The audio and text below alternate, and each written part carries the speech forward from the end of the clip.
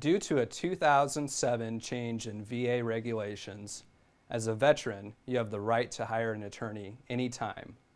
Once an initial determination has been made and you have filed a notice of disagreement on your case.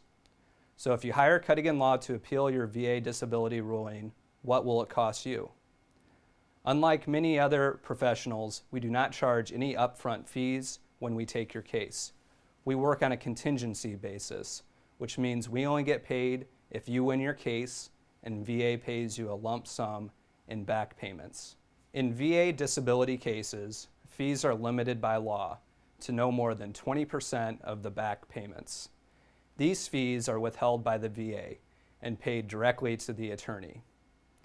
Typically, there are a few minor incidental costs separate from attorney fees, which we incur on your behalf as we prepare your case, like the cost of getting your medical records, for example. Those expenses will have to be repaid at the end of your case, whether you win your case or not. Getting started is also free. For a free evaluation of your case, call us.